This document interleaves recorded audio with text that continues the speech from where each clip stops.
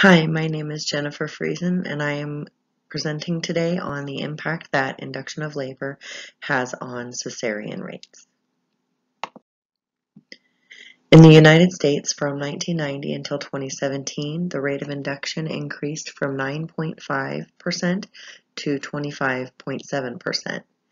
In 2017, the rate of cesarean was 32%, which interestingly, it's very high compared to other countries that are also developed, but it's actually been decreasing very slowly over the past decade.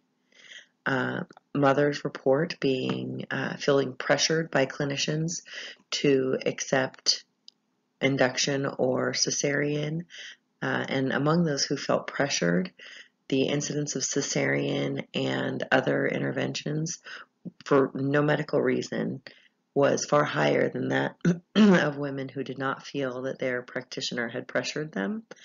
And there was a much higher incidence of labor resulting in unplanned cesarean. So recently, previous conceptions about the relationship between induction of labor and cesarean is being questioned. Multiple factors come into play about the relationship, and the previously assumed causative relationship is not really a given anymore. The research here examines the current understanding of the relationship between induction of labor and cesarean rates.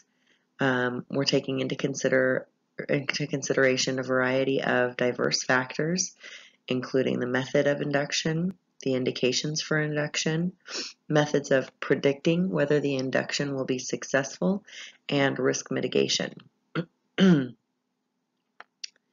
relevance is, for the most part, I think pretty obvious. We want to support the decision-making process. A better developed understanding of the impact that induction has on cesarean rates can facilitate risk-benefit analyses between clinicians and patients, potentially reducing the subjective clinician pressures. It can support couplet health. Vaginal delivery has been associated with higher breastfeeding success, shorter maternal physical and psychological recovery, better neonatal blood sugar, breathing, temperature regulation. Additionally, having a cesarean introduces the risk of postoperative infection, injury to organs, internal adhesions, hemorrhage, blood loss, even the inability to deliver in future pregnancy and maternal mortality. Finally, we have a financial responsibility, with the exception of a small group of women, including those that have a uterine scar from previous cesarean. Vaginal delivery is significantly more cost-effective. I chose this topic because at the time the class began, I was pregnant, and my provider had suggested that we induce labor early with my darling Viola, who was born 1 week early via induction of labor. I created the fishbone to generate some ideas about the topic, and then developed the question: among pregnant women, how does induction how does induction compared to expectant management affect cesarean rates at the time of delivery? So I searched CINAHL, EBSCO, and the Cochrane, and I started with the terms induction of labor and cesarean, and then I used a few different variations of the terms and spelling.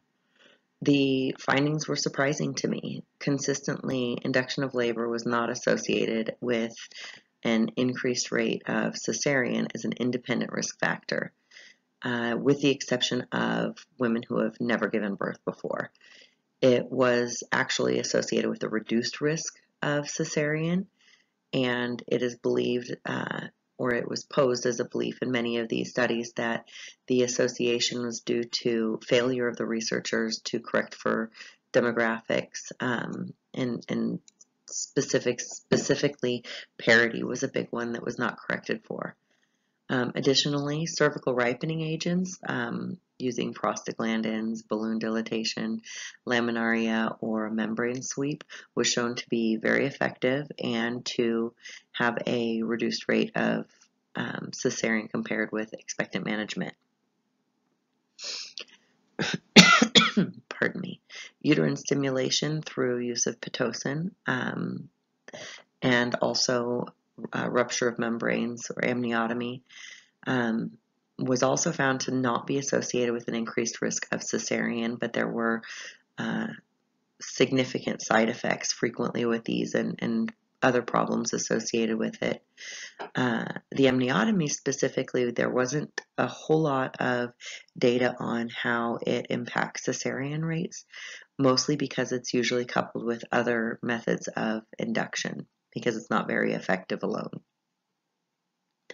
Frequently, it's found that the indication for an induction outweighs the risk. So the belief here is that if there's an indication for an induction, then whatever that problem is going to worsen with time. So the hope for an induction is that it gets the baby out safely prior to that problem becoming so big that a cesarean is necessary. Many methods have been proposed as a way of determining whether or not the induction is going to result in a vaginal delivery be successful. And ultimately, it's not really clear as to whether or not those are all that successful as a tool for determining whether or not an induction will be successful or if it will ultimately have to result in a cesarean. Risk factors and mitigation. The biggest thing was multiparity is a great way of mitigating your risk. However, if you haven't had a kid before, you can't really do anything about that. Epidural use is a big one. Weight gain prior to and through pregnancy is an indicator of an unhealthy rate of weight gain has been associated with a higher likelihood of cesarean. Maintaining physical activity and being upright and ambulatory through the first stage of labor are all ways that you can mitigate the risk of cesarean for people who have an induction or not. So the recommendations. The first thing is to improve communication. Many of the risk factors cannot be addressed at the time of labor. So the practitioner and the patient need to have these conversations up front. The provider needs to be honest with women and say, if you gain weight at an unhealthy rate, it's going to increase this risk. Additionally, the mothers need to say, I do not want unnecessary interventions, and they need to be upfront about that. And if they feel that their clinician doesn't agree or is going to pressure them, they need to find somebody who's better suited to their needs. Induction has been associated with other negative outcomes besides cesarean, and therefore clinicians should offer induction only for a clear evidence-based indication, particularly for premaparas who appear to be most at risk. Designing a policy to prevent cesareans for induction, especially with the increasing rates of induction, but then also for the general population. In one of the articles I read, they discussed some policies that would really help, like having audit and feedback cycles, education, and a hard stop requiring a second opinion prior to non-emergent cesarean. And then in many facilities, there's limited pain control options.